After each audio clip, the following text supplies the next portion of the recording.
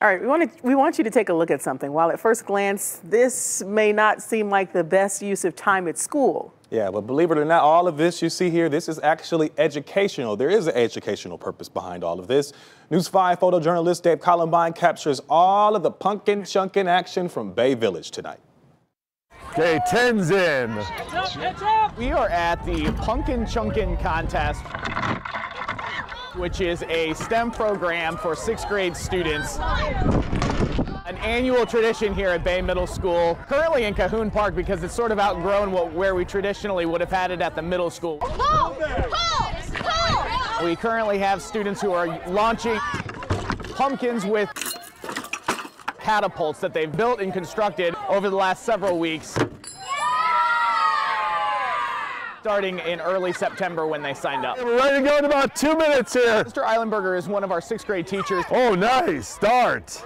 Wow, nice beginning. He started this as just a relatively small idea, and it took on a life of its own to really encourage our students to... We probably could have gotten the record if it didn't break. ...explore different careers and different opportunities within the STEM field.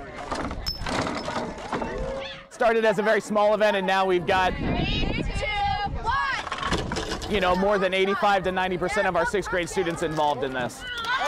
We've got like half of Bay Village out here right now to celebrate. Nice, girl. That's awesome. That's so fun to build with my son. Their children and their neighbors and their families. And really it's just good fun and an opportunity for students to design and explore and get out of the classroom and just have a really 2, 1. Dang it. unique and authentic learning experience with their peers. A lot of potential energy. Oh, nice shot. It's just been an electric kind of vibe for us.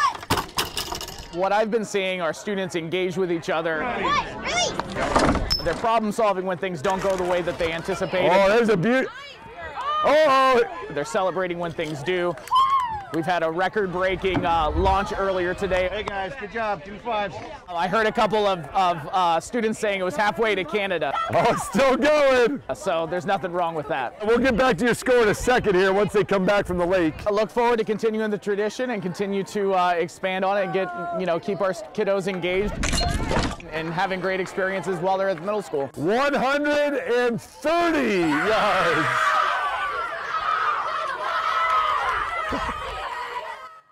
I bet fun. all the kids at that school look forward to today. Yeah, and they'll remember it too. Yeah. That's awesome. And they're learning STEM. Yeah. It seemed like it was very competitive. You go too far, you'll end up in Lake Erie playing too much.